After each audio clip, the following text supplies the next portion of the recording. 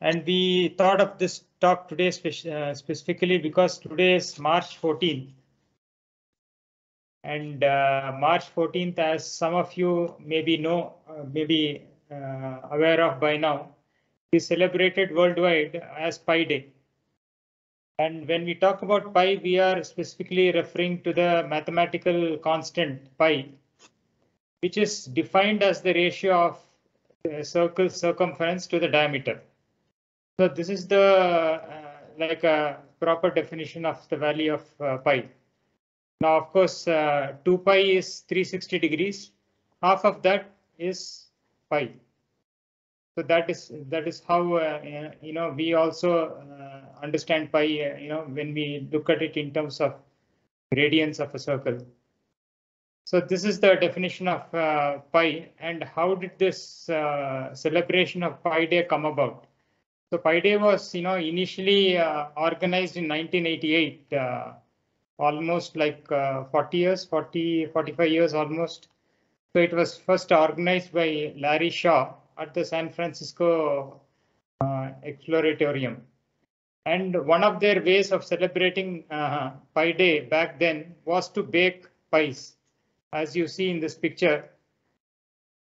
So you might, what is the relationship between mathematical quantity pi and baking a pie? So it might, nothing serious going on here. It might be as simple as the play on the way the two words sound. Both have the same kind of pronunciation, pi. But you can also say a pi is normally a circle, and it's a nice representation of the value of pi.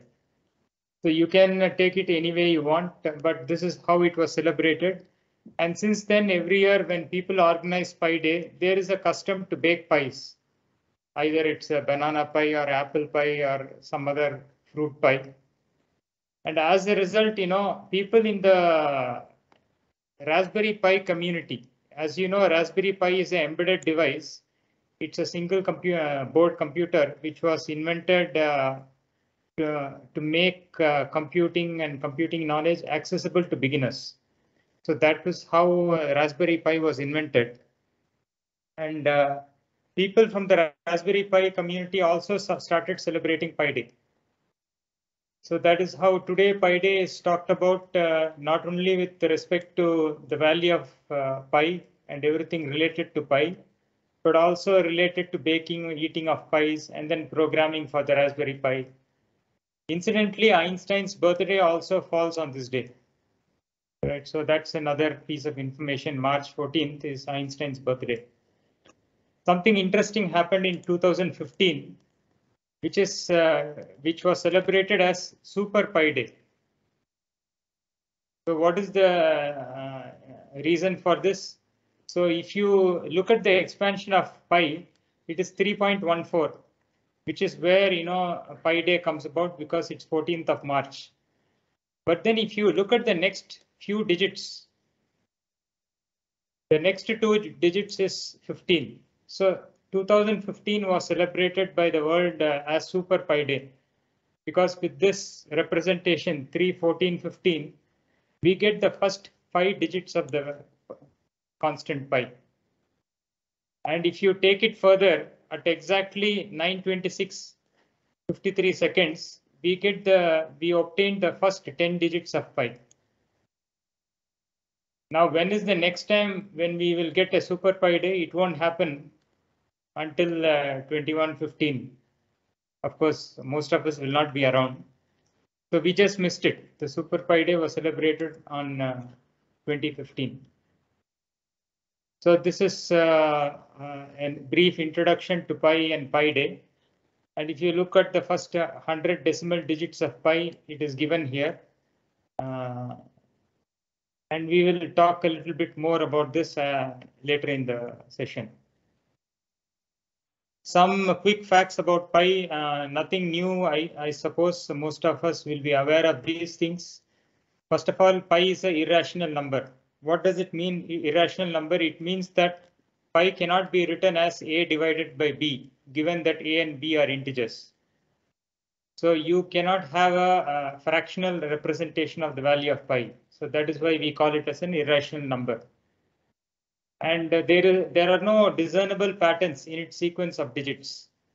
So that is also one of the kind of, you can say, characteristics of a, I mean, if you find a sequence, you can say that it's a rational number. For example, 1 divided by 3, that's a rational number. And there is a pattern, it is 0.333. So 3 repeats to infinity. So you have a pattern there. What about the value of pi? Who are the first people to have calculated the value of pi to a good amount of precision? So it was long known, even in the ancient times of Babylonians and Egyptians, that pi was somewhere in excess of the value of 3. But how close was it to today's actual value of 3? So the best ancient approximation was from Archimedes, who placed the value of pi between these two numbers, 310 of 71 and 31 of 7. Now this number most of us would have learnt in high school or even in primary school, I suppose. This is, if you represent it in a divided by b, this is what you get, 22 by 7. So most of us used to remember pi with this kind of a fraction, 22 by 7. But this approximation of pi actually comes from Archimedes, who had a unique way of deriving this particular limit. So we will see how he did it. When was the first time, the symbol, which is a Greek symbol, when was it that people started using this as the value of pi? So this was first done by William Jones in 1706.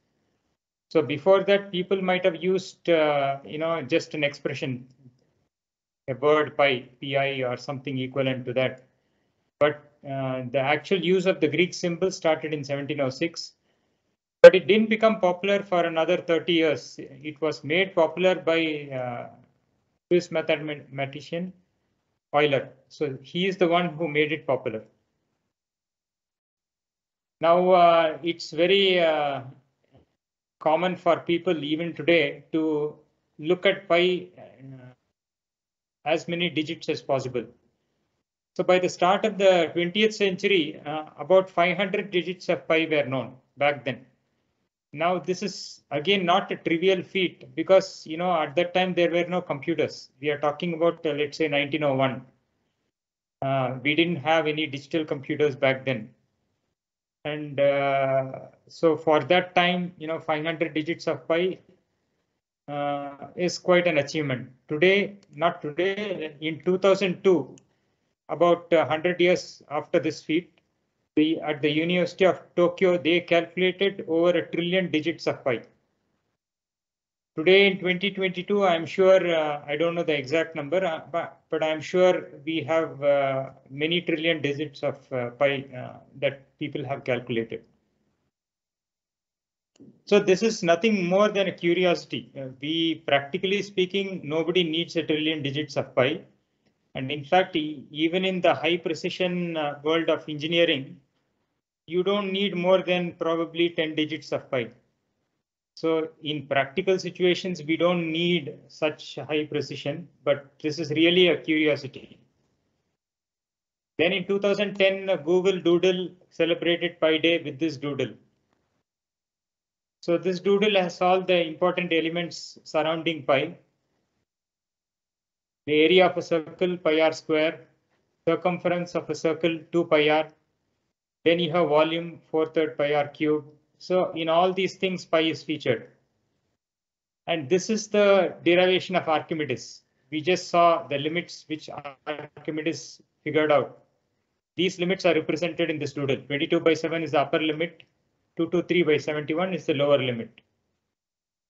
And volume of a cylinder, so pi r square by h. So that is also there. And I mentioned earlier, the angle of a circle in radians is 2 pi. 360 degrees is the degree figure. 2 pi. But if you expand this into a sine curve, one full circle of a sine wave is 2 pi.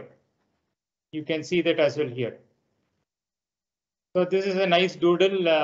All the main concepts surrounding circles and periodicity, they are all covered here. So this is a brief introduction to pi. Any questions at this point? Or anything you want to share from your knowledge of pi? So Arvind, I have a question. Yeah. So Vineet, that you say, hey, Vineet here. So that you have two. Can you go to that screen, please? Yeah.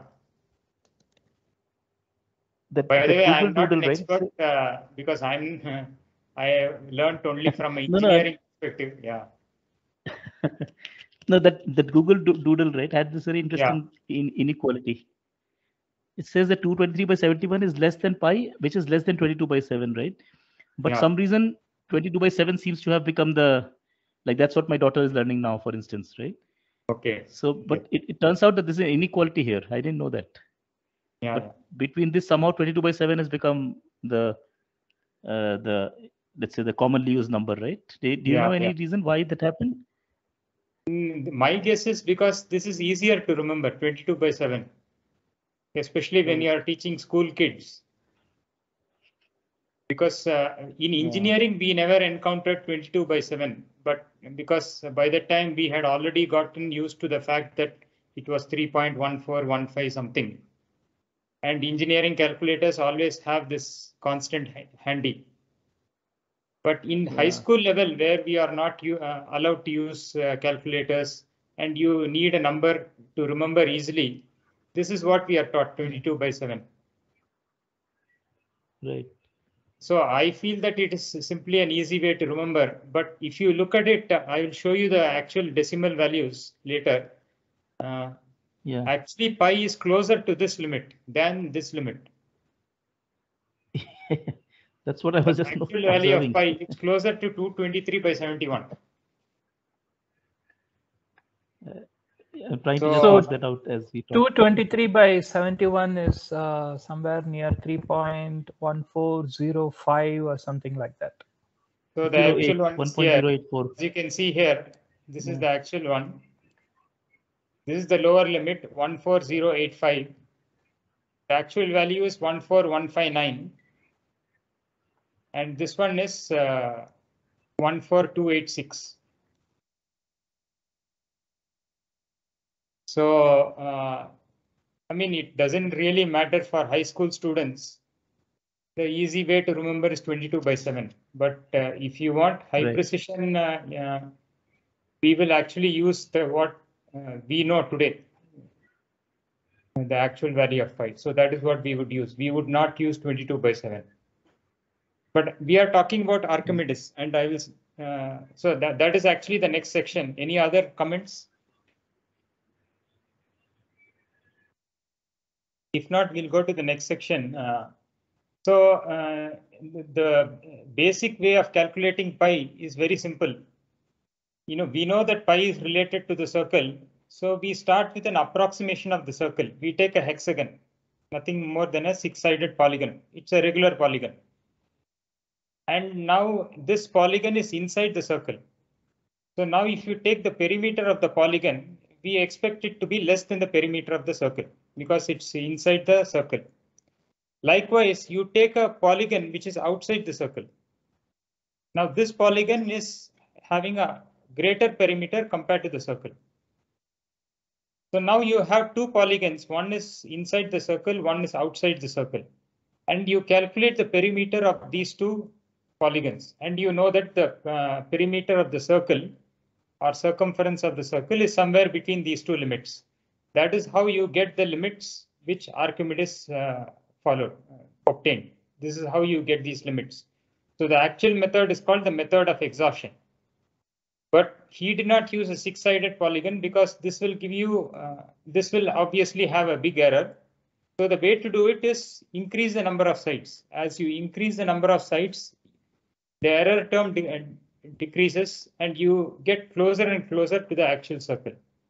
So this is a 12-sided polygon. What Archimedes did is to use a 96-sided polygon, regular polygon. And by doing this, he obtained these limits that we have already spoken about. Now, why did he use 96? Why not use 100? Why not use 200? Right? So it turns out that it's easier to calculate the angles and the perimeters if, for example, your side n is of this form, 3 into 2 to the power of k, where k is greater than or equal to 1. So for a hexagon, k is 1. So when your number of sides of the polygon is of this form, then it becomes easier for you to calculate the perimeter based on the angles of these triangles inside. So that is the reasoning why Archimedes used 96-sided polygon. Now, you may think that today it is really easy for us to calculate these things. But in in the time of Archimedes, remember, 0 had not been invented. There were no decimals. So the calculation is all manual and it is very involved. Secondly, Archimedes used only geometry because advanced trigonometry and algebra were not developed by them. So obviously Greeks knew trigonometry, but their trigonometry was not in the form that we are used to today. Their trigonometry is using what is known as chord calculations. So what is a chord? Suppose you join 2 points in a circle. That is the chord. That line is the chord. So everything that the Greeks did was based on calculation of chords. So diameter is the maximum chord inside a circle. So trigonometry in the time of ancient Greeks was based on how you calculate the length of chords within a circle. It was not based on sine theta or cos theta or tan theta, the way we do it today. So the mathematics of ancient Greeks, we are talking about 250 BC, was very different. So given this, manual calculation of 20 side involving a 96-sided polygon is not a trivial thing. Basically, what Archimedes would have done would have been something similar to this. F of x, which is a square root of 2 minus 2 times root of 1 minus x squared by 4. So this equation comes in the context of a 12-sided polygon. Now you plug this x is equal to 1, you calculate f of 1. And next you do another iteration, f of 1. This is for a 24-sided polygon. Then you repeat that for a 48-sided polygon, then a 96-sided polygon. So this is how you do it, and then you will get the value of pi. So to show this, we have a small Python program because we wanted to combine a little bit of code with the math in today's session. So the formula itself is very simple. F of x, this is the formula, nothing magical here. So square root 2 minus 2 times square root 1 minus x squared by 4. And then you run it in a loop, I is equal to, so what we are doing, we are calculating for the different sizes, 6-sided polygon, 12-sided, 24, 48, 96. So you can see even for a 6-sided polygon, it is 3.1. It's not bad, right? But then if you want to go up to the second decimal accuracy, you need a 46-sided polygon. And then when you do a 96-sided polygon, this is the number you get, 3.14145. So now this is, of course, like here we have used this kind of formula, and you can see this is also an approximation, right? This is kind of an approximation. But if you go strictly by Archimedes method, this particular method, you will actually get two values. One value which is the lower bound, one value which is the upper bound. So that detail is not captured in this formula. In this formula, we are taking a single value. You can because maybe some approximation has been made. For more information, you can always go to the chord calculations, how it is done here, and also this particular link. So this is how Archimedes would have done it. But let's do a simple experiment. You can also work it out yourself. if you look at the inner perimeter, again, I'm not differentiating between outer perimeter and inner perimeter, because those two will become the same when you take n to infinity. So I'm just looking at inner perimeter, and let's say this is the side of a polygon, this is the height. So yeah, inner perimeter is n times b, n is the number of sides, b is the length of the side. And you can show that if r is the radius of the circle, you can show it is 2r sine pi by n, where r is the outer radius. So we are looking at a polygon which is inside the circle. Now as x tends to infinity, what happens? Right, so you will get this equation, pi is equal to n times sine pi by n. Now, how does this make sense? It doesn't make sense if you look at it individual figures. So if x is actually n, this should be n. So if n tends to infinity, obviously this is infinity, but pi by n becomes close to 0. So what you are effectively doing is multiplying infinity by 0. So you can't evaluate this in the current form, but we can always write a program to see whether this holds good. And that is what we have done here. All we are doing is calculating n times sine pi by n.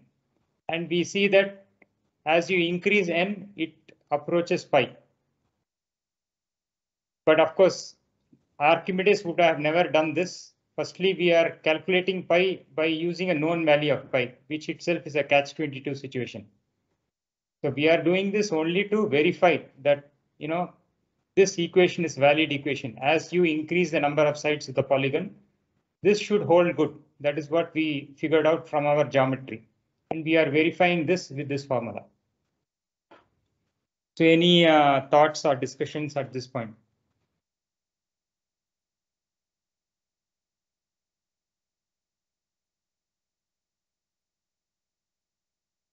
So if not, yeah, we can come back to the discussion later. Another simple way to do calculate the value of pi is Monte Carlo simulation, which is widely used in engineering.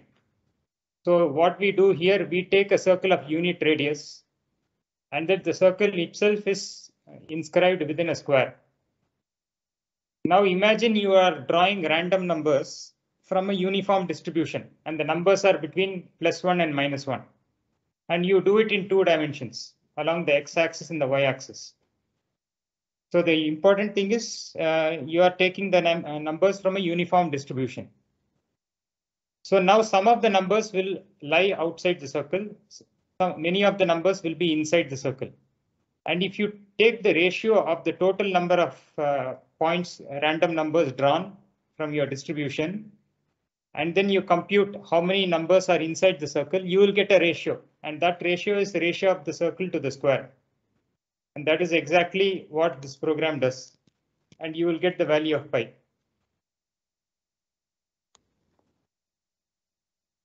So we are drawing 1,000,000 samples. And by the time we hit like 10 million, we are having a fairly accurate estimate of the value of pi. Okay. So the actual value of pi is 1415. So this is accurate, you can say, to the 3rd decimal, but not beyond that. So Monte Carlo simulation is a good way, but it converges to get the actual value of pi. It's going to take a very long time. And one of the problems of that is your distribution may not really be a uniform distribution, because it is relying on this particular seed, and then where is this? We are relying on this particular software function, which may not be truly random. So there is a limit to how much accuracy you can get from at least this particular program. Not that it's a software limitation. If you write a different random generating function which is truly random, then probably, and you do all your arithmetic with the right precision, then you will be able to achieve a precision which is close to the actual value. So I don't know whether some of you have used this. You might have used Monte Carlo in some other context.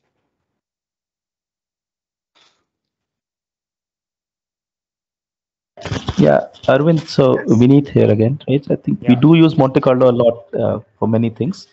And yeah, like you rightly pointed out, right? The accuracy of this function will also limit you, the random dot random. Well, the distribution of it, I guess. Yeah. But very interesting anyway. Mathematically, yes. Another way to calculate pi is from mathematics. These are during the 14th century and beyond. So the earliest use of infinite series is supposed to be by Indian mathematicians around 14th century. And then years later, maybe 2 or 3 centuries later, they were independently rediscovered by the European mathematicians. So one of the basic things is this equation, which was known to the Indians back in the 14th century.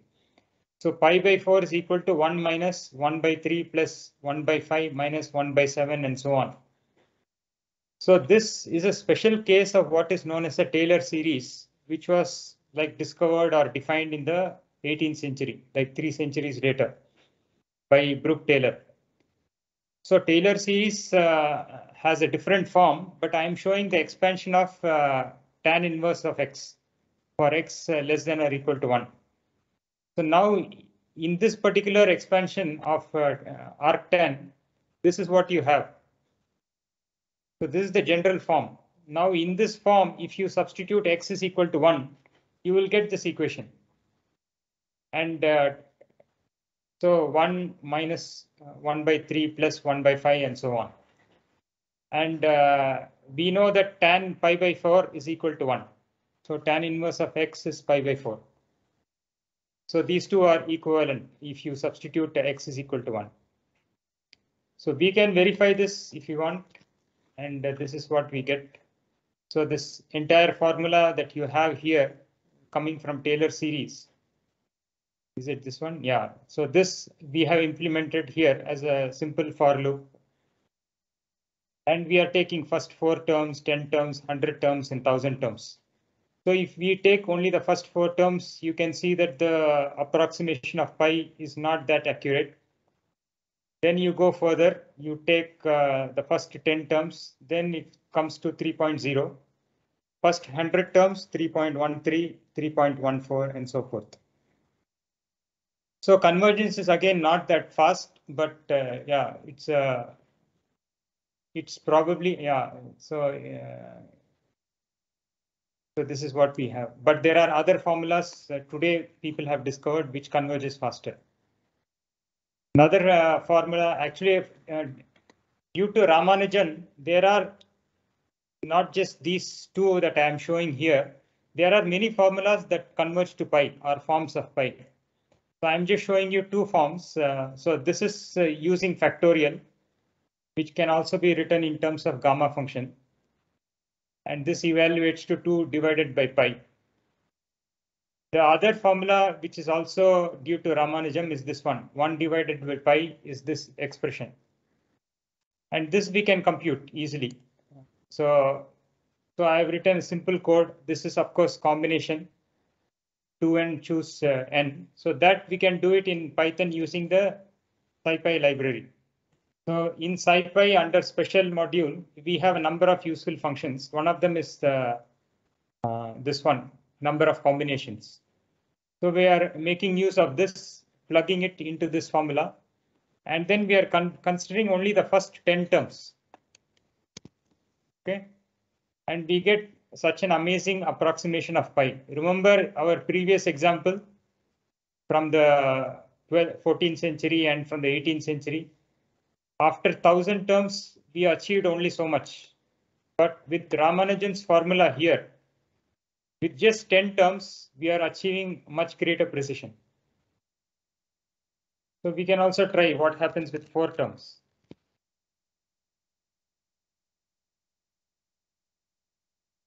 Can everyone hear me? Yeah, I hear you Yes, well, sir. Arvind. Yes, sir. Yes, sir. There is a temporary power cut in my location, so if I lose connection, just hold on. Sure. Yeah. Okay, if you can hear me, that's good. Yes, we can hear you. Okay, so this is one of the amazing formulas due to Ramanujan. And so what did we do? I wanted to do first 4 terms. So even at 4 terms, we get such an amazing approximation. 141592. I think it's valid, right? So if you look at the 141592, yeah. So it is accurate to 6 decimal places. So let's say if you take only the first term, I don't think much will happen.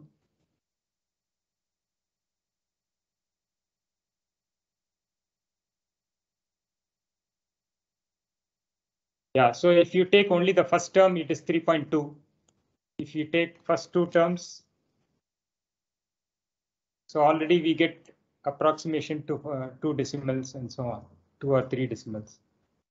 So this is a good formula and it's a well-known formula, but there are so many other formulas for calculating the value of pi today. Another famous formula is this discovered by Simon Plouffe. I don't know how to pronounce this, in 1995. It's called the BBP formula and it's named after the 3 inventors. And it looks fairly complex, but there are many other uses of this formula besides calculating the value of pi. So this is the actual formula.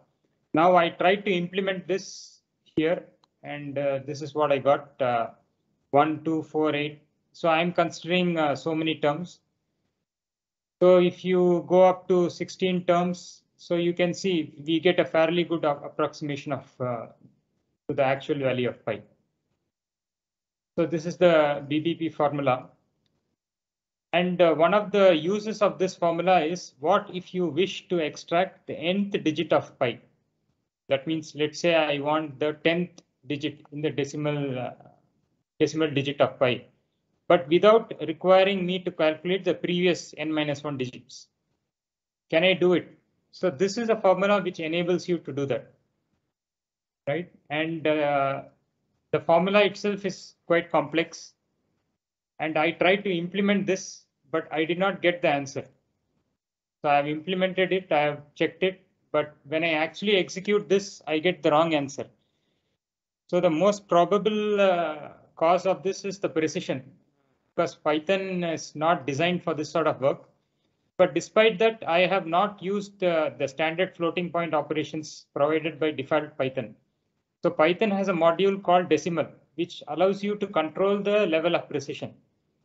So in fact, in this implementation, I'm using the decimal and I'm increasing the precision to 100. But despite doing all this, I'm still not getting the correct value of pi for a specific decimal place. So anyway, the code is available. Some of you can tinker with this later on. And if you figure out the answer, how to do it, do let me know.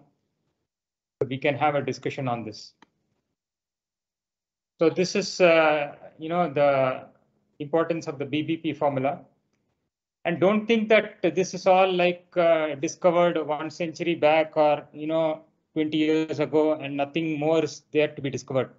The paper related to this was published only in January 2020 by the same author who published the original paper in 1995, who discovered this original formula in 1995. The same author has just published a paper in January. That is just 2 months back, he has published a paper. So those of you who are interested in this topic can study this paper. Okay. The last, so when it comes to infinite series, one more thing I want to share is the famous problem called the Basel problem. Some of you might have heard of this problem in mathematics. So in sometime in the mid 17th century, this problem was posed to mathematicians. What is the value of this infinite series? 1 by 1 square, 1 by 2 square, 1 by 3 square, and so on to infinity. People knew that this will converge, but to what value will it converge? Nobody could figure it out. And for nearly 100 years, this problem was not solved. And finally, it was solved by Euler in 1734. And then after a few years in 1741, he gave a rigorous proof of the solution. And this equation alone, I mean, Euler has so many mathematical achievements to his credit, but coming with a closed form of this infinite series made him so famous all across Europe. So this is called the Basel problem, and it will be interesting to know that this series converges to pi square divided by 6. So there are a lot of interesting infinite series that converge to pi to the power of something, right? And the proof of this is also available on Wikipedia, but I'm sure there are different proofs of this. Another interesting way to represent pi, forget about infinite series like this. You can also represent pi as an infinite continued fraction. What does it mean? Basically, pi is represented as a fraction, but then the fraction has other terms which continues to infinity. So these three equations are all equivalent. You can convert from one of these to the other, right? So take this. Take this for example. 3 plus 1 square divided by 6 plus 3 square. But this term has a denominator, 6 plus 5 square, and this term again has a denominator. So this is known as infinite continued fraction.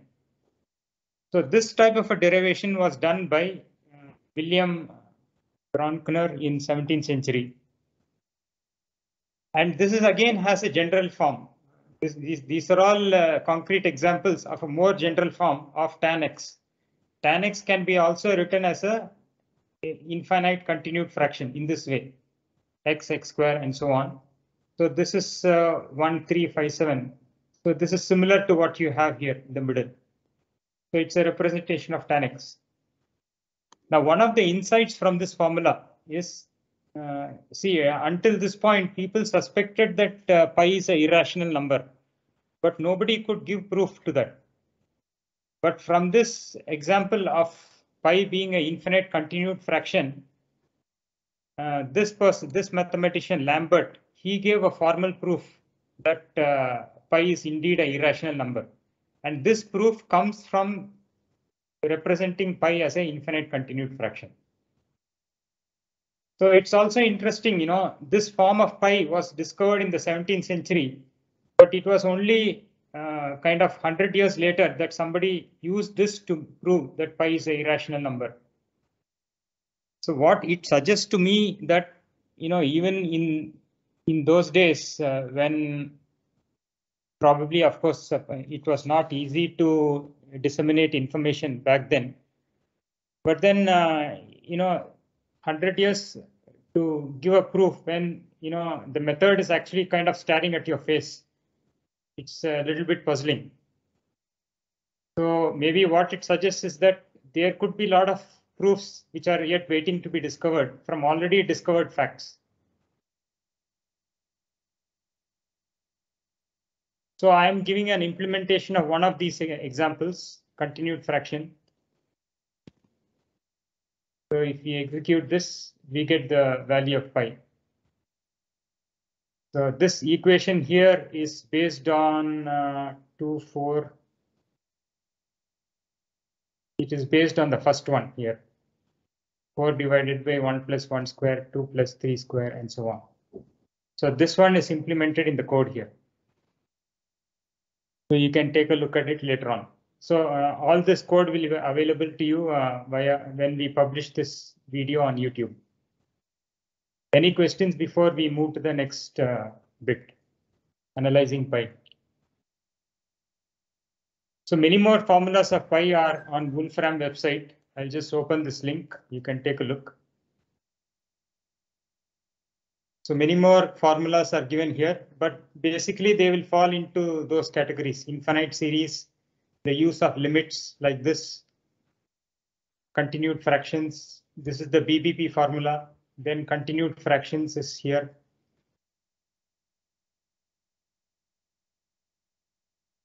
The use of radicals. So you can also do it using radicals. So this is the use of radicals. Then you have continued fractions. Where is it?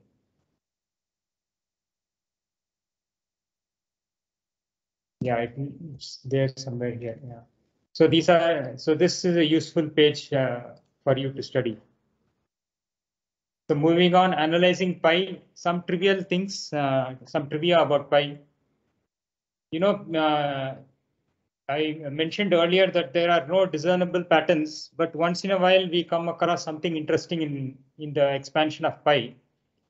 So this sequence 0, 1, 2, 3, 4, 5, 6, 7, 8, 9. This exact sequence appears for the first time at this particular position, that is 17.3 billion, the position of the expansion of pi. Until then, we don't find this sequence. Interesting. At position number 60, we find all the 9 digits, 0 to 9, but they are in a scrambled order, not like this. They are in a scrambled order. Then something interesting happens at position 768. We find this particular sequence 999999 6 times. So this is called as the Feynman point, named after the physicist Richard Feynman. So again, we have to be careful. Somebody might be too enthusiastic and say that, you know, from this point onwards, it is going to be all 9s, but that is not the case.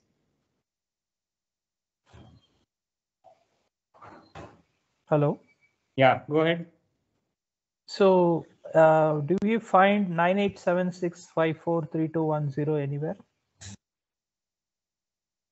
The reverse, I don't know. I have not analyzed. But to analyze this, we need first billions of digits of pi. So these are trivia which are published by other people on their blogs and websites.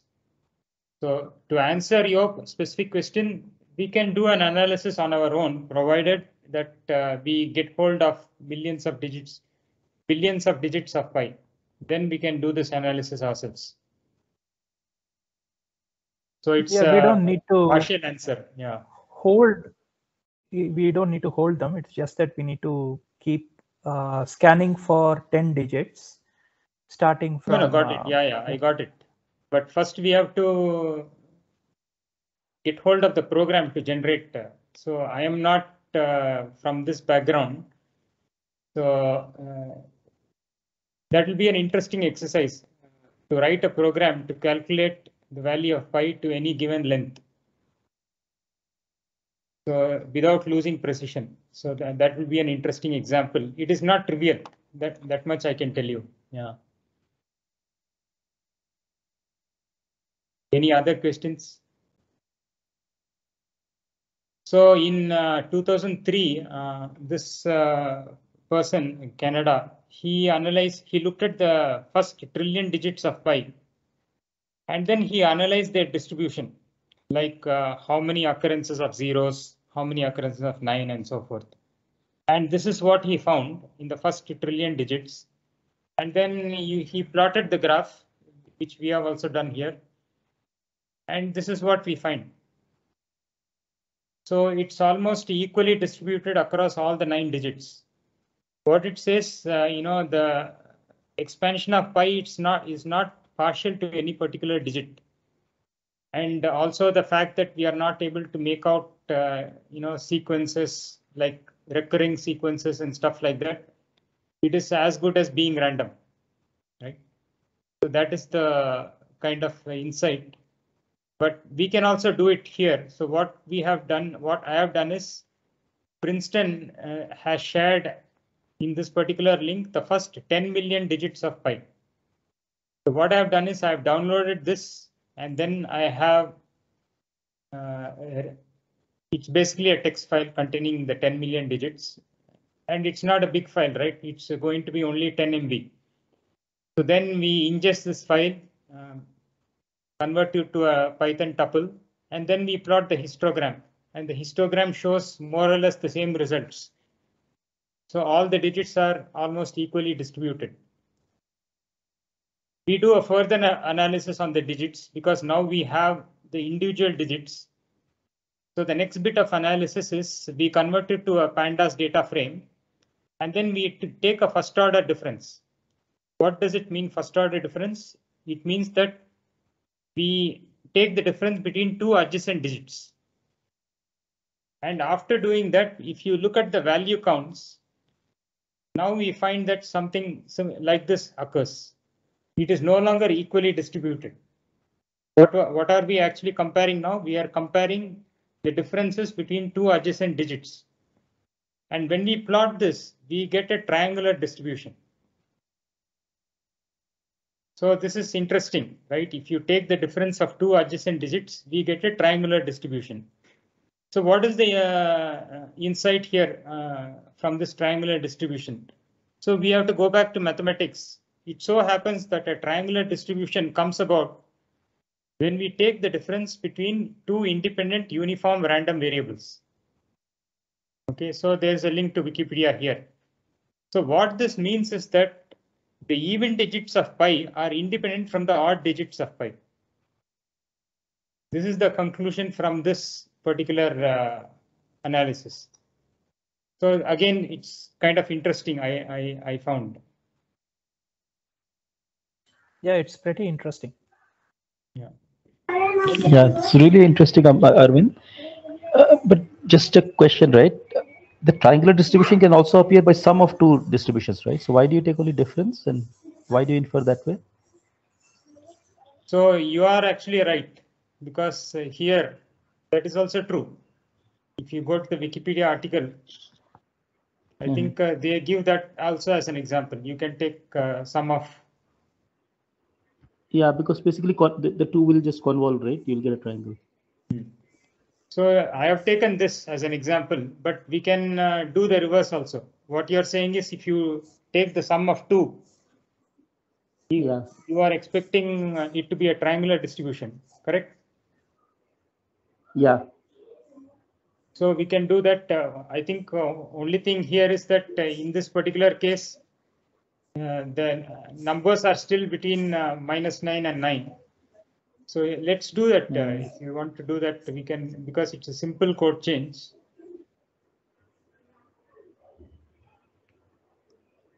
Oh, okay. So I have implemented as a pandas data frame diff, because diff is readily available. Two Right. adjacent digit, I readily don't know how to combine these two. So we can implement it as a for loop. Anyway, this is an exercise. We can try it out later. Yeah. But it's But a this good is really observation. amazing. But, So this is all I had to share. The last bit of information comes from statistics. So one of the things is they should, if the sequence of digits in the expansion of pi is truly random-like, right? There should be no autocorrelation. So there is a test to check whether a series has any autocorrelation properties.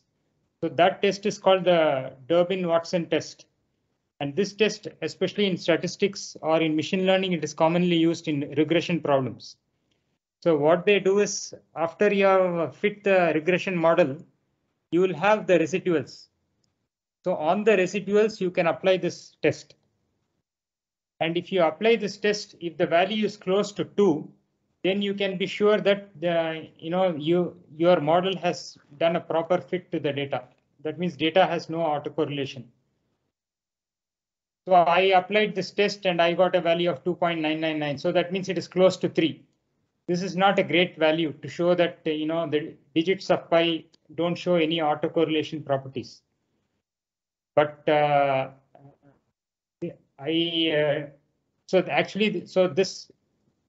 am doubting my calculation, whether I have done the calculation correct. But you can go to this particular blog, blog post, where they have done a similar calculation for pi, but they have not used Python. They have used a different package called SAS. So in SAS, they apply the same test and they get a value close to 2. So because of this, I am doubting my own calculations. So again, if any of you figure out a way to improve this or find out where is the flaw in this, I would be happy to know that. Arvind, you showed on a website where there are certain number of digits. I don't know, 100 digits or 10 million digits. I don't remember. You 10 showed million, 10 million. before. Yeah. So probably you can take that value and see if there is autocorrelation. That will come again. What is your comment? You can use that value. Yeah. For autocorrelation, you said that you want to have a value, that right? Is exactly what I have value. done. This is using those values only. Oh, okay, okay. This calculation is using the first 10 million digits of pi. We need the values, otherwise we can't do this. So that means that the 10 million digits are not sufficient enough. No. It doesn't mean that.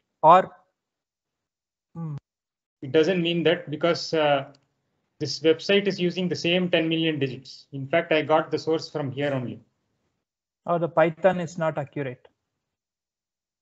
No, I suspect I'm applying it wrongly, because I'm not from statistics background. So this is to be investigated further. Yeah. Or another approach is to study this particular implementation with the implementation of SAS. So that is another approach. With that also we can figure out what is wrong.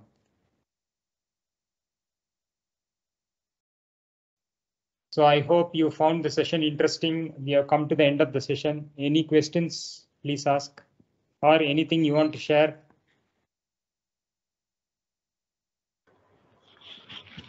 So Arvind, I think the session was really interesting. Very, very amazing actually, right? So just one question and one comment, right?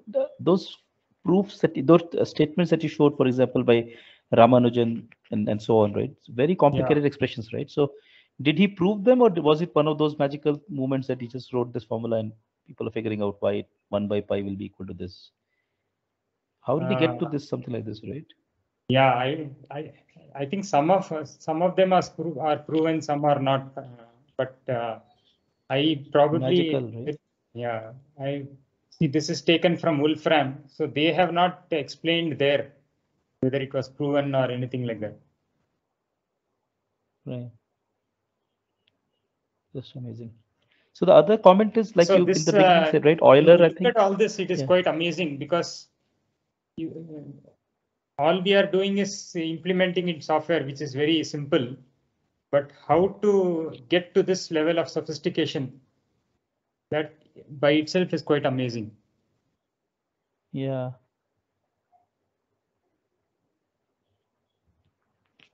So the other comment that I had, Arvind, you mentioned in the beginning that Euler made this popular, right? Is it because of the formula that e to the j pi is equal to -1, what we use in? Yeah, it could be. Is that why you said? Right. I mean, that is where at least engineers start using it so much, right? Let's say in our work. What was which formula you're talking about? E to the power of? No, yeah, so like e to the power of j pi equals to -1, right? Yeah. That is one what of we call Euler's formula. Yeah. I did not introduce that here, but one of his claims for fame, like he really became popular or became famous because of this Bessel problem, which I introduced. Right. Because this was like an unsolved problem for nearly 100 years. And this is what made Euler popular. So this evaluates to pi square by 6. So this so pi is prominently featured in this formula. So now, of course, to answer your question, it's worth checking out whether this expansion was derived before or after that formula, e to the power of I pi. Yeah. Right, but it's all around the same time. I mentioned earlier that pi was first used in 1706, but it's only 30 years later that the use of the symbol pi became popular. So 30 years later means it's coming to around the same time, 1734. Right. So I would not be surprised that the common use of the symbol, Greek symbol pi for this purpose began with this formula, with this Bessel problem.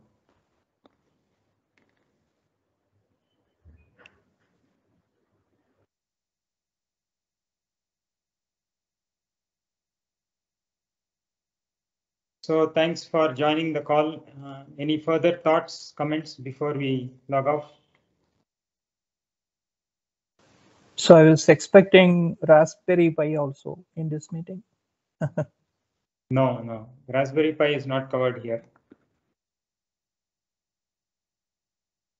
We wanted a volunteer to give a talk on Raspberry Pi, but nobody volunteered. So instead, I thought that I'll give a talk on the mathematical constants instead.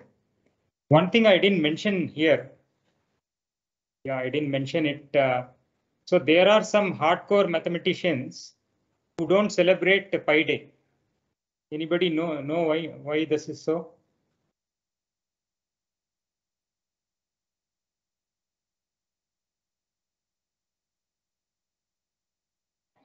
So the reason is in mathematics. So many of these mathematicians they say that 2 pi is a more important number because in day-to-day problem solving 2 pi occurs more frequently than pi. Take for example Fourier transform. The fact one of the like factors there is 1 by 2 pi, and even take circle. The angle of the circle is not pi. The angle of the circle is 2 pi. So many hardcore mathematicians, they feel that 2 pi is more important than pi. And for the same reason, they also say that the radius of a circle is more important than the diameter. Many things that we do, are based on the radius, not on the diameter. So as a result, if you look at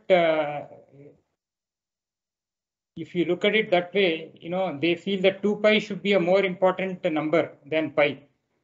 And so as a result, they don't celebrate Pi Day, they celebrate something called Tau Day.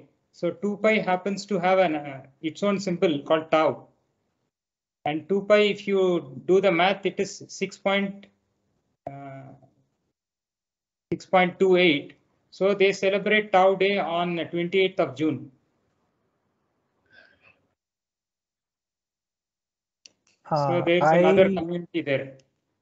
I don't know because we have pi r square and pi r cube also. That is our understanding, no? As a layman, we are doing that. But I'm talking about a professional mathematician.